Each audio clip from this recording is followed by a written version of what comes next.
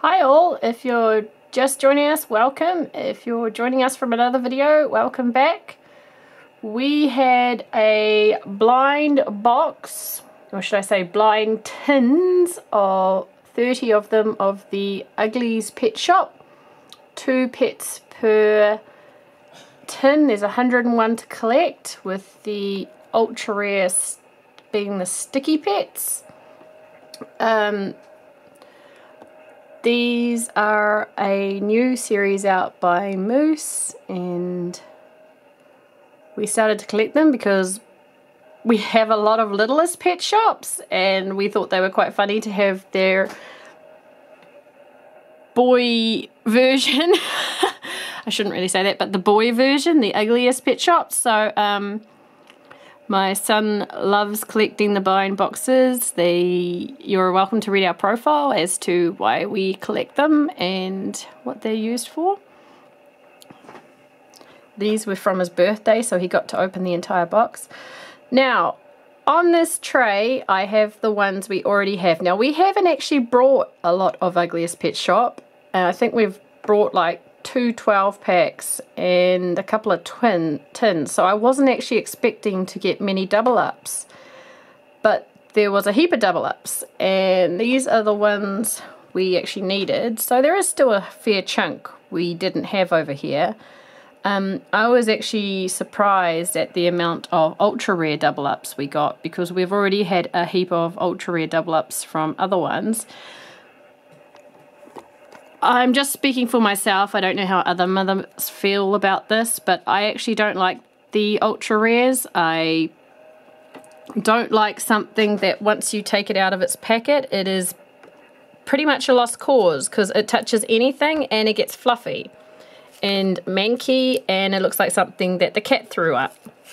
So we have made a rule in our house that these are not to come out of their packets, which is actually fine because of my son, his sensory issues. He actually doesn't like playing with them anyway. So we're hoping in series 2 they do something like the Shopkins, where they just make them sparkle or look a little different. Maybe have a metallic finish or something like that. Like, we quite like these ones. These are neat. The commons and the rares are really neat, but these things, no, I don't think I'll go for these things again, because they are unplayable with.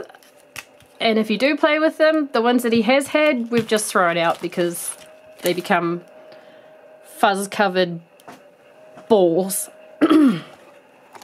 So quite a lot of them, I actually think quite a few of them are quite cute. They might be ugly, but they are actually quite cute. I'll try and get it so I can zoom up on a few of them. Excuse my shaky hands on the camera. These one with the balls in the mouth, I actually think they look quite eager. Like they're ready to play. They're ready to go. The horrid hamsters, their eyes are crazy, but I actually quite like those too. The Whippet looks like he's had an accident.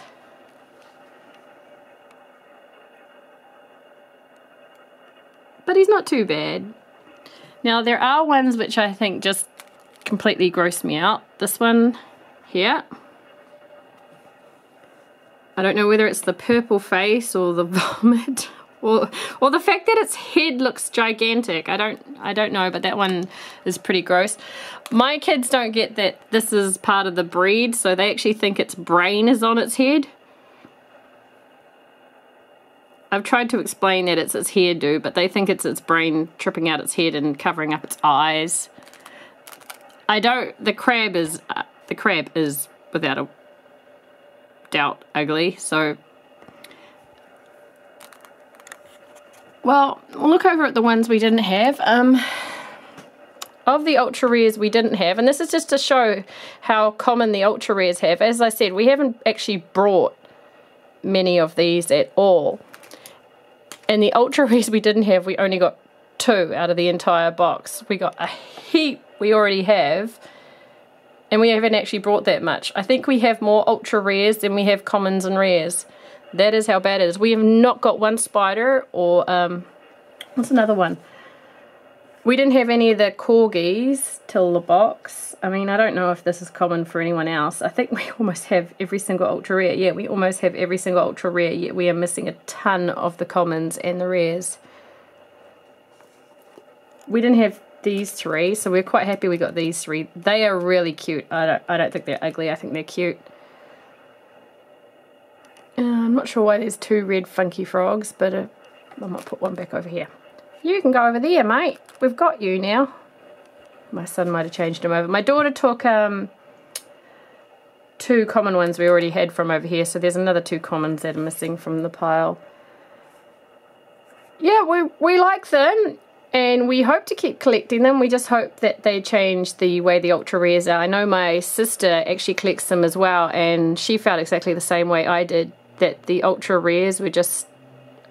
The idea was neat, and when we first got them, we thought that's such a neat idea for the boys, but when they had a few of them out and the pet fur collected on them and the carpet collected on them, we just weren't very happy.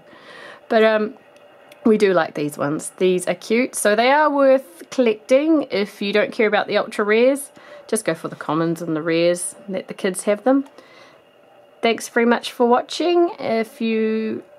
We do a lot of blind box opening. I'm in no way a professional. If you want to watch some more videos on the opening of the houses or Shopkins, go to my profile and have a look. Thanks very much. Bye-bye.